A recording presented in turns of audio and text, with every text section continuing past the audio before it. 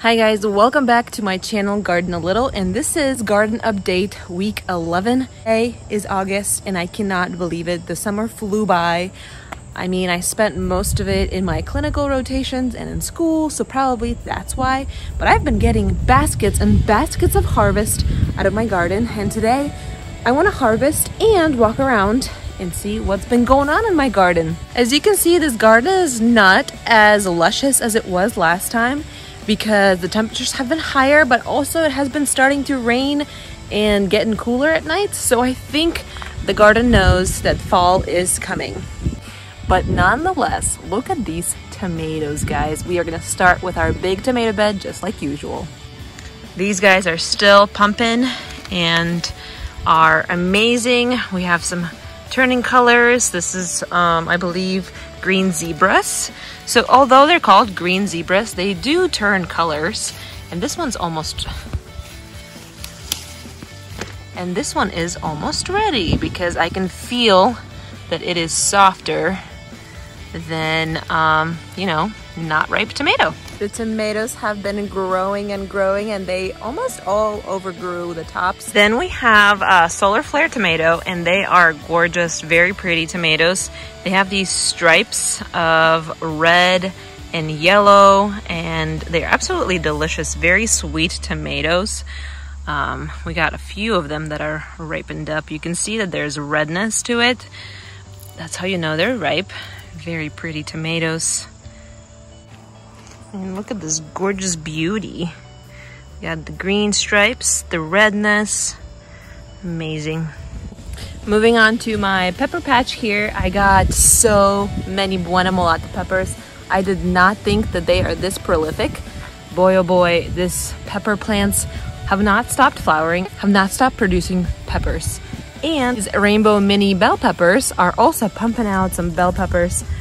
The problem is I don't really know when to pick these because I picked them, I guess, early, and they did not taste very well. They were still bitter. I was imagining them being a little bit more sweeter. So I'm giving them more time on the plant, but still, I don't really know when to harvest them. Here are these mini bell peppers, and then there's some like yellow ones right here, or yellower, but I'm not sure when to pick them. And then Buena Mulata peppers, I mean, seriously, come on, just covered. And then my tomatoes that are, you know, kind of fell over here because of the weight of the tomatoes. I actually got a few ripe ones over here. These are the Floridade red tomatoes.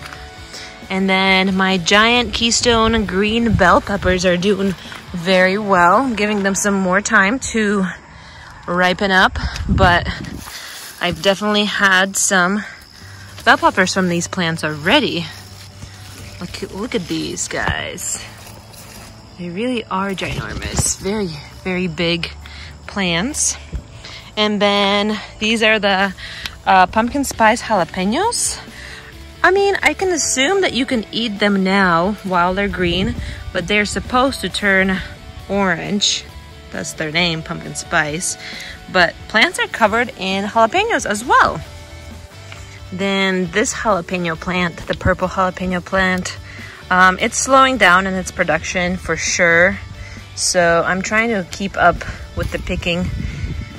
Maybe it will produce more blooms this way, but we'll see. So more peppers. Cucumber trellis is not doing as luscious as it was in my last video. I'm not sure why. I have a few of these guys that are kind of dying, drying out. I track down that vine and see if I chopped it by accident when I was trimming or something like that, and I didn't find anything. I didn't find any bug damage as well, but you know, I still have cucumbers that have been growing pretty well on this vine, just like this. So I'm gonna go ahead and harvest what I can from this trellis. And then moving on to the cucamelon side of the trellis, I have been snacking on these guys like it's, you know, nobody's business. I really love the sourness of these. It got me, I had to try it a few times before I got used to the taste, and now that I am used to it, I really like it a lot.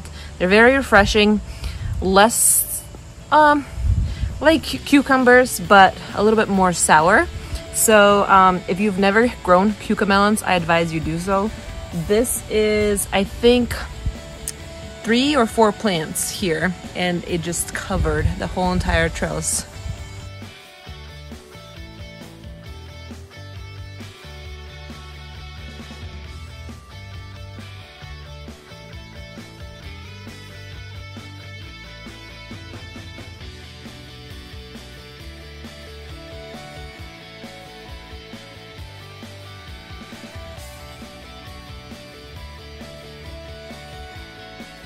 My strawberry patch is growing some flowers, guys. Look at that.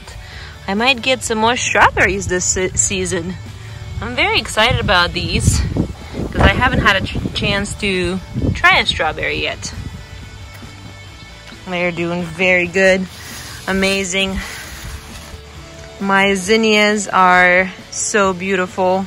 I really enjoy coming out here, taking a good whiff of fresh wildflowers. Very pretty. On this side of the zinnia patch, I have my albino peppers, and they've been doing really good. To harvest them, they've been doing pretty well. Not as productive as other peppers, but still. And then my 2 banana pepper plants here are doing really good too. I'm not sure what this is all about. Is this assuming that it is? So I'm not gonna eat that, but most of my banana peppers are healthy, very beautiful, and very delicious. And then moving on to my jungle of a bed of cherry tomatoes.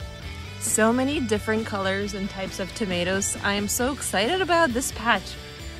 It has been getting a little bit overwhelming, but I have a lot of classmates who are very appreciative of free organic produce, so I don't mind harvesting these guys every day.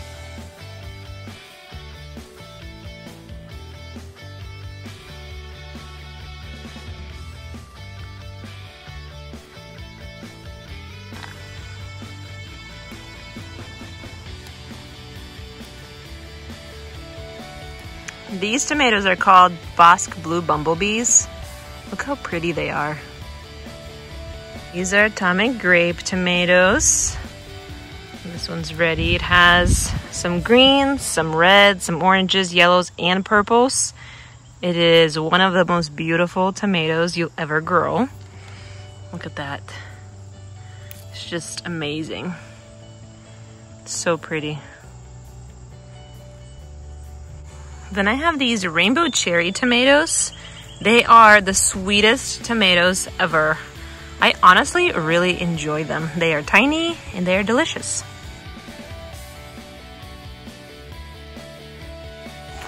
I forgot the name of these tomatoes. They are not rainbow cherry. They are more like brown pink tomatoes, but they're still cherry tomatoes. I'm not sure what the name of them are, but they are so good. They are not as acidic as rainbow cherries or any regular tomato, but they're not as sweet as yellow pears or Bosc Blue Bumblebees. So yeah, these are also pretty good. And these are the yellow pear tomatoes. They are so sweet, so delicious. I really love snacking on these. These are Sun Gold tomatoes. This is a tomato that survived my old garden bed, and I really hoped that it was a Sun Gold tomato, and it is. But these are not ready yet, so we'll leave them be.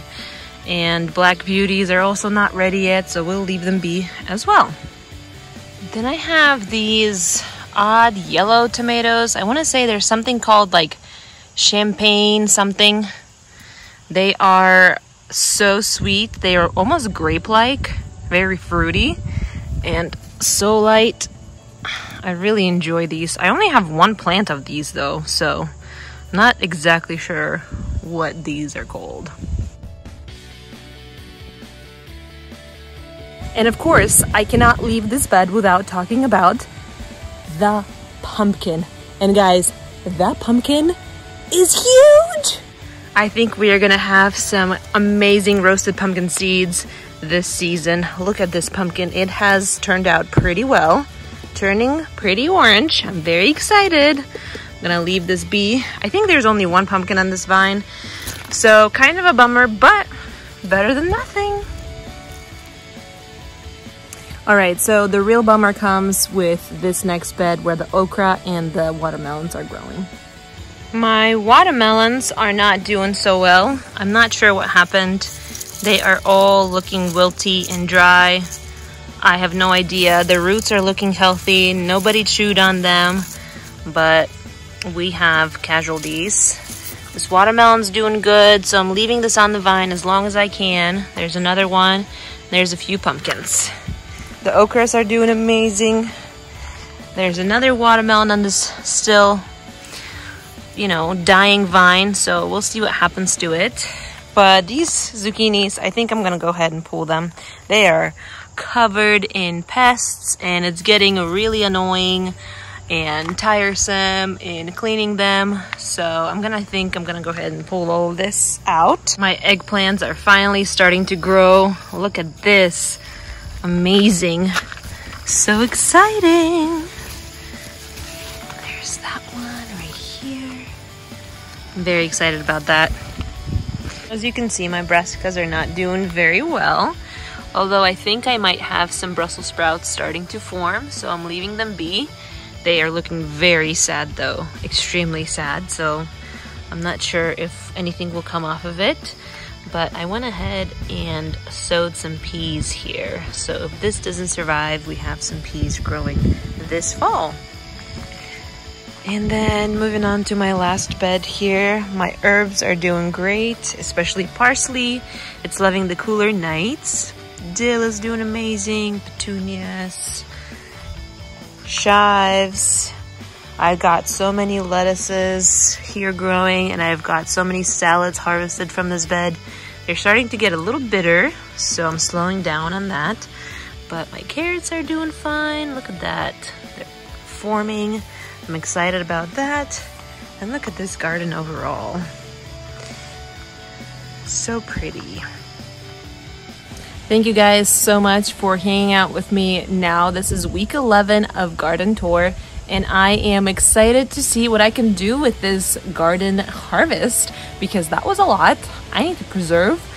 So if you have any easy, quick ideas of how to preserve your garden harvest, please drop them down below, or your links to your videos, because I would love to watch them, support you guys, and return the favor, you know, like, comment, subscribe. Thank you so much again for hanging out with me, and I'll see you next time. Bye.